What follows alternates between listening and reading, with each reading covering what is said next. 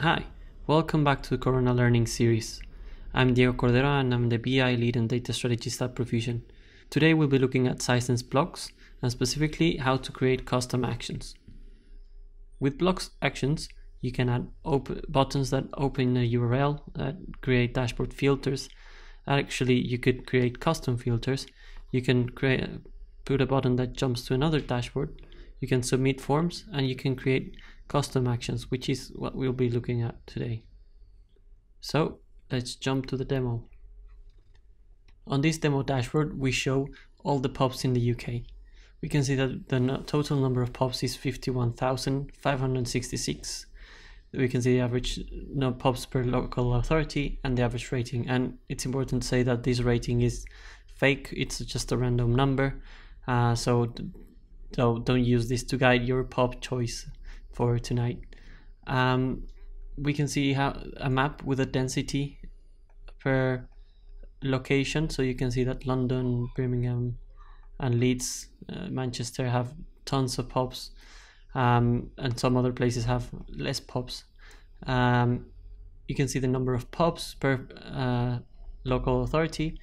You can see the pubs per person in each local authority. So City of London has lots of pubs per person. I can see persons per pub, so cities that have, or local authorities which have less pubs. On this widget, I've implemented the Jump to Dashboard feature, which is an official Sisense add-on, and it allows you to add a sub dashboard to your dashboard. So let's jump, for example, into Brighton, and we click Jump to drill. And on this dashboard here, we can see that the Brighton and Hove has been filtered out. We can see the average rating, the number of total pubs, and here we have a slider with the ranking for every pub in Brighton. Now this one is Brighton and Hove Golf Club Bar. It doesn't sound like a pub, but it turned out to be number one in our randomness. As you can see, we have the slider with different pubs.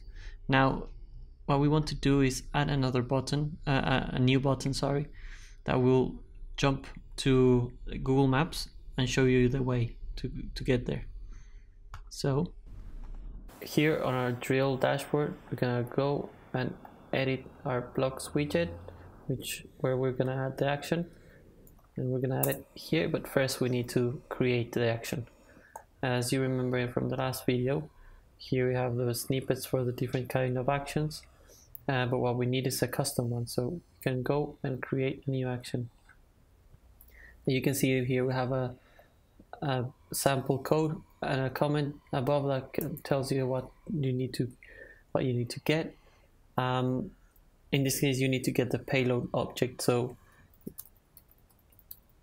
if we print that object, we can add it here as test button.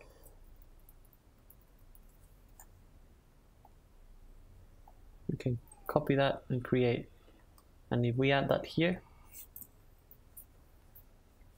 we will see that by clicking it, we'll get a payload object. And you can see that here we have a results object, and then all the list inside results matches the names that we have here. So you can add whatever text you need from there, or value, which in this case would be the same. That way we can create an action that gets that object and creates whatever action we want. So let's create an interesting one, which is the Google Maps button. So we can we'll get rid of that,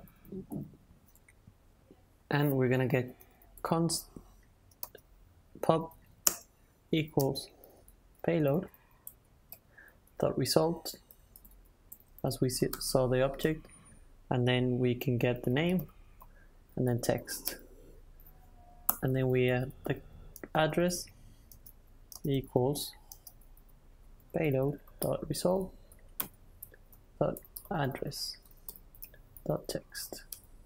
Perfect. Now we need to create a URL.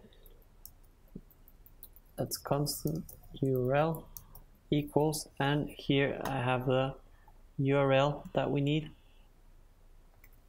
which is a Google Maps URL with the coordinates for the office, and then we add the pub, and then we add a space, and then we add the address.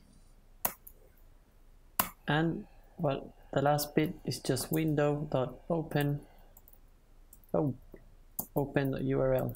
No, URL is a parameter, and we name that as Google Maps.